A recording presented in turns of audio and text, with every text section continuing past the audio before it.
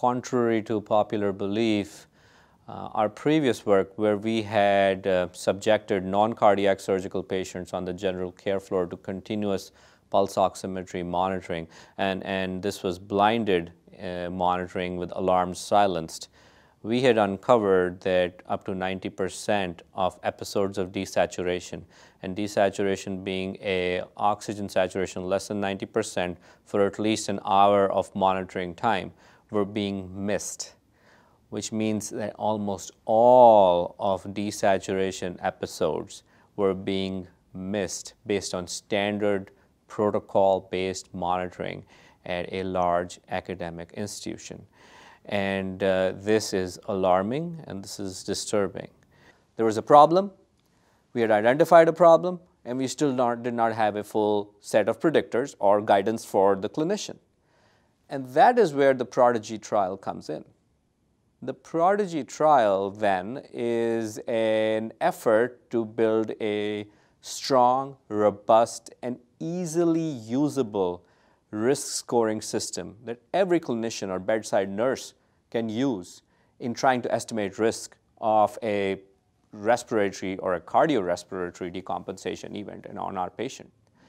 And why PRODIGY is different is because while our previous work had looked at a single variable, in that oxygen desaturation was what we looked at, PRODIGY was then the culmination of 4 sets of variables.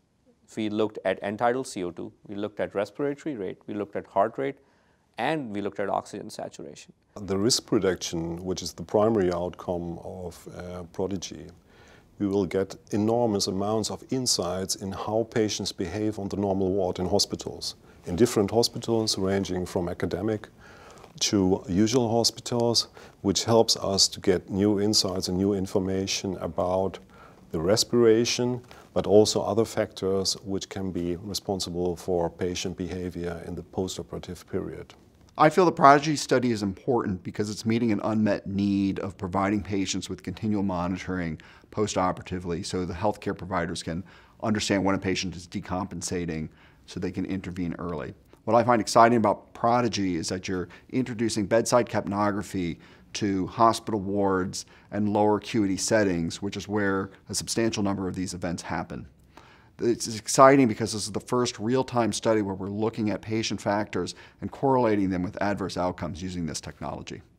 The PRODIGY study is one of the most important studies I've ever done. It's really important because I feel very strongly that the issue of respiratory distress for all patients who are on regular nursing floors, having the ratio of 1 to 12 patients per nurse is extremely important to take care of. We see a lot of mishaps and we need to prevent that from happening for the future. PRODIGY has been a large international trial which has basically shifted the focus not only on continuous monitoring of oxygenation, but also continuous monitoring of ventilation in patients who are on medical and surgical floors and who get IV opioids. And it opens the door to this kind of clinical investigation and more studies of this nature in the future. And I don't think we have had, up until this time, studies of this scale with newer majors addressing this question. Besides the surgical population, we always will get insight into the effects of pain therapy in medical patients, which is an upcoming issue because we cannot ignore the fact that some of our therapies, in particular the use of opiates to treat pain, have severe side effects resulting in probably complications for our patients.